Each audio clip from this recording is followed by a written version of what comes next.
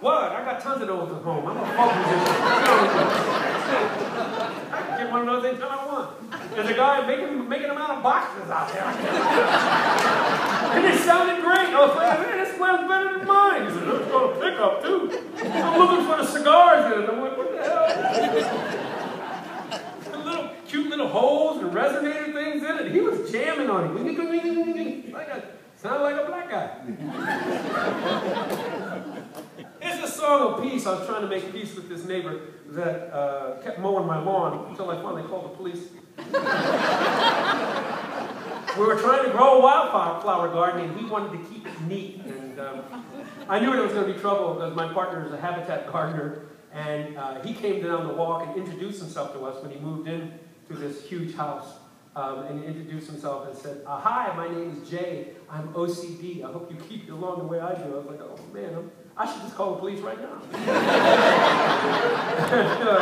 And sure enough, a year and a half later, I ended up calling the police because the guy kept mowing the edge of our lawn, and we had spent all this, putting in this wildflower garden, and then we didn't speak for a long time.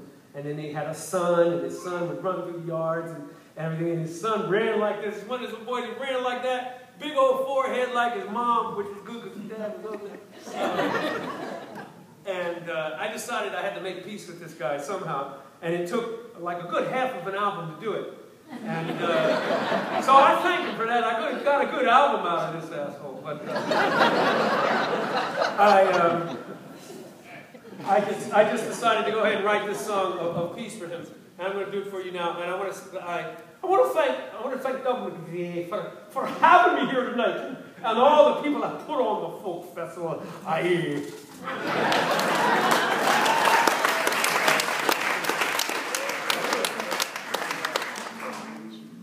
And I found out where this song comes from. I found out that he was a brakeman on the bobsled team in the Olympics. My luck, I got to go up against a guy that was an Olympian. That's like, really? Really, he should never have messed with a folk singer, though. That's what I know he can probably kick my ass, but I can talk about him for the rest of my life through audiences all across America. And I take great solace in the fact that he was a brakeman on the bobsled team in the 90s, and the Jamaicans were kicking our butts in bobsled then, so that's pretty good for me. But I wrote this song as a song of peace, and it goes like this. The brakeman's son wanders through my gate, face and hands covered with what he last ate. My dog's licking from head to toe, knocking down gentle in the virgin snow. His daddy's nervous cause it don't make sense how his baby boy end up this side the fence. But these dogs have put a hurting on a stranger come that ever land on the brakeman's son. Now me and your daddy don't speak, and that's fine, since he up and sold his parcel to the Northwest line. They cut the train trestle across my land, turn my topsoil into worthless sand. No, you will never see us breaking bread. Now the railroad got a price upon my head. We'll be doing battle till our days are done.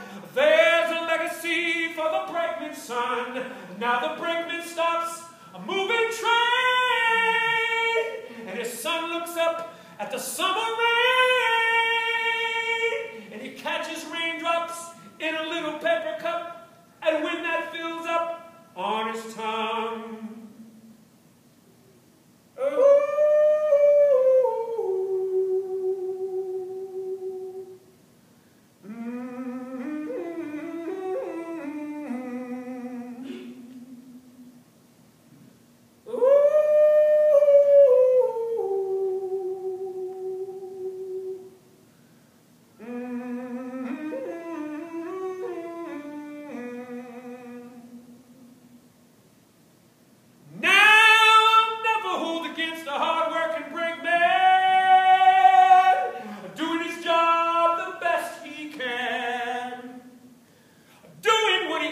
keep his family fed, but never be the one to move the train ahead.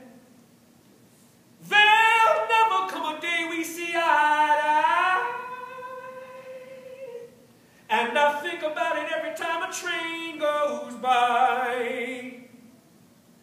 Foundation of my house is full of holes and cracks, and I said things to your daddy that I can't take back. Now the brakeman stops a moving train.